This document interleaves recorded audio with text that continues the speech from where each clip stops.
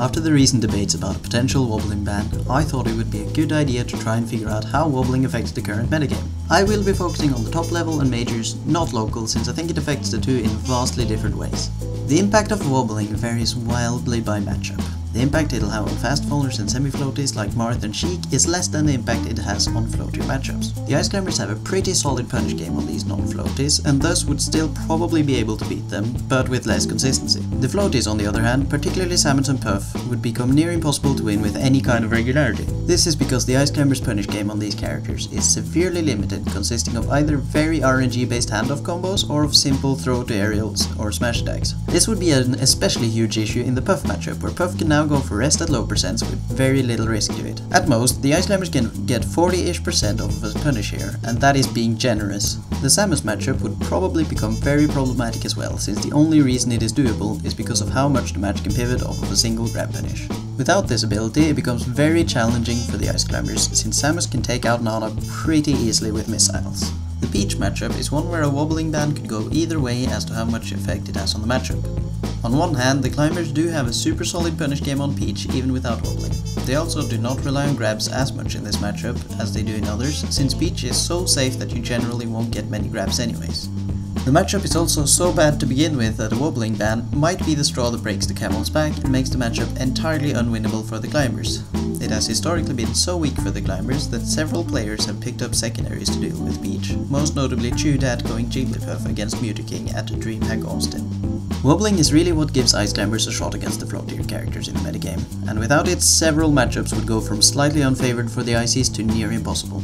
Logically then, it would seem as though a wobbling ban would be the death for every solo Ices main wanting to get consistent results, and thus bring in a new era of Ices mains with the secondary for floatier matchups.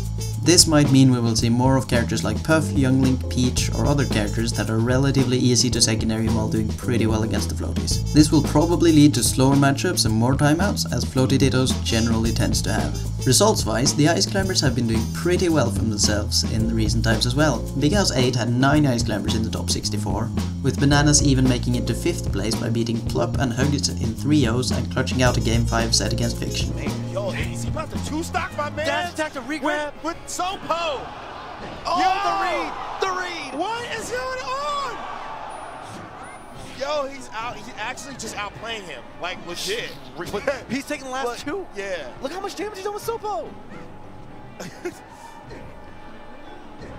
Yo! Bro! He just beat him with Sopo. He beat him with Sopo. He straight up just beat him with Sopo. Who is known for being incredibly strong in the matchup. Before Big House, both Army and Bananas have also made very notable finishes at Low Tier City 6, DreamHack Austin and SmashCon. While we'd like to think we hold our tournaments to figure out who is the best player in the community and to reward these players, as Melee grows as an esport we should take into consideration the spectator experience. Someone new to watching competitive Melee will probably find wobbling less interesting to watch than the flashier combos of a Captain Falcon or a Falco can perform. There are ways to mitigate this effect however. A wobble grants the commentators valuable time to talk about other things than direct play-by-play, meaning that you can add to the viewer experience by talking about things like history of the players, the setup that was used, how the player getting wobbled can adapt to the neutral of the Ice Climbers, etc. Alright, I get to nerd out about Ice Climber tech. This means that newer viewers can get a more solid grasp of the matchup and the players they're watching. Commentators can add a ton of entertainment and educational value in the 10 to 12 seconds it takes to wobble somebody. While wobbling is one of the more controversial mechanics in the current Melee metagame, the general consensus is that the Ice Climbers are a relatively bad and exploitable character, even with wobbling allowed. What do you guys think about this matchup as a whole? I think Marth obliterates. I think Marth destroys them. I think definitely Marth wins, but it's not. You got to be on point. You can't like slip up. Well, I feel basically. like all the good characters destroy ICU. Most top players also think that wobbling should still be allowed, but there are a few outliers. None in particular has been pretty vocal about his dislike of the mechanic, culminating with him tweeting about being wobbled while it was happening at Don't Park on the Grass 2016, and quitting out mid-match against this Kid Boogie. Alright, now I'm checking Twitter. Tweet at him. Wow, my man is on social media right now. He's like, I can't believe this guy. That's what he sent out. I'm getting wobbled in my favorite game. What do I do? Wow, in real he time. really? In Oh real my time. God. He definitely tweeted. Other top players like Leffen have more favorable opinions on the mechanic. With wobbling ban, there are two ways the counter Ice Climber meta could go.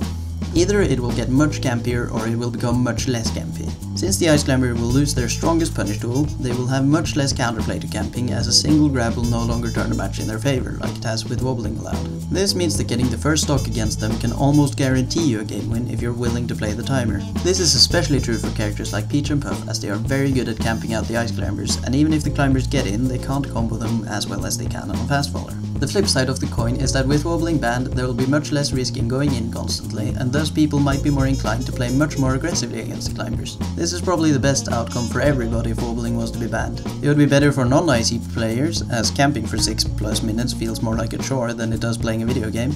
It would be better for the IC's players, since being camped for 6+ minutes is agonizingly boring. It'd be better for the stream viewers for obvious reasons, and lastly, it would be better for TOs who wouldn't have to deal with 20+ minutes best of 3s holding up brackets. Arguably one of the stronger sides of wobbling is not necessarily just the ability to take a stock off of the opponent, but wobbling's ability to put the opponent on tilt so they start playing worse. It's okay, Halus, like he's about to cry, dude. This is a common trait of grapplers in general, not just in Melee but also in other FGC games like Street Fighter. Tournaments set with ICs often hinge on the climbers being able to tilt their opponent, so they start to either go for risky, predictable and punishable approaches, or the opponent starts making tech skill errors. This is a particularly big factor in spacey matchups, which rely heavily on precise inputs. Thanks for watching. Be sure to like, comment and subscribe to see more content in the future. If you're interested, I also have a Twitch linked in the description.